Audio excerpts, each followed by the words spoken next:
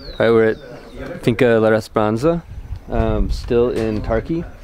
This farm is about 5 years past La Vega, and really a great model for progress. They're doing a lot of really awesome fermentation stuff here. Multiple layers of beds. Glad to be here. Let's look around.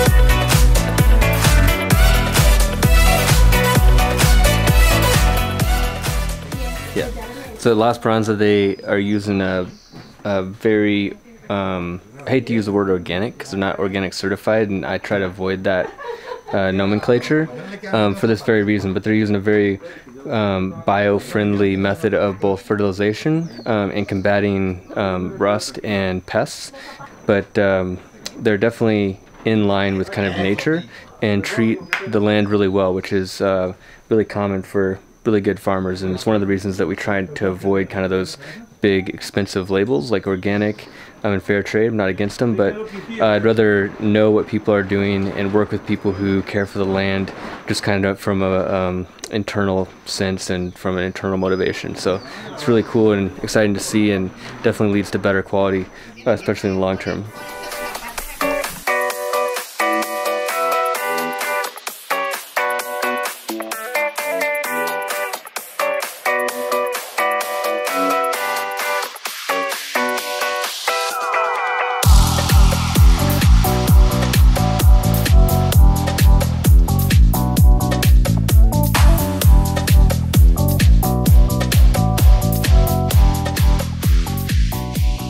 So we're in here at Esperanza where he does his pulping, and he actually had an eco mill, which is a mechanical way of removing the mucilage. He had the full setup just a year ago, and he wasn't getting the cups that he liked when he had fermentation, so he switched back to fermenting, and that's something that you know, eco mills are great. They can add a lot of value to a farm, but sometimes I worry about losing some of that fermentation.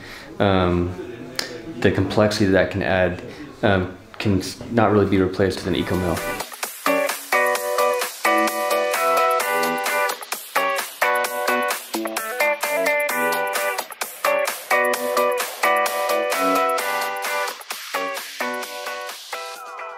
The thing that I like about fermentation is he has figured out a system of kind of pausing at each step. So he's leaving the cherries for a day without water before pulping, and then after pulping he has a conical device that volumetrically measures the progress of fermentation based on the moisture loss, which correlates pretty well with the fermentation process, and so he leaves it there for 30 to 36 hours. Just adds a lot of complexity. There's also a lot of management that needs to happen with that because a lot can go wrong, but Esperanza is a cool farm. We cupped their coffee yesterday. I think it was like an 88 on average between three of us. We'll see if we bring it in, but overall coffee cupped really, really well. There's three brothers here, and it's a cool thing to see how short of a time it can take, you know, less than 5 years to get from, you know, dirt floors, mud walls, to very beautiful house, great processing, and really great coffee. So.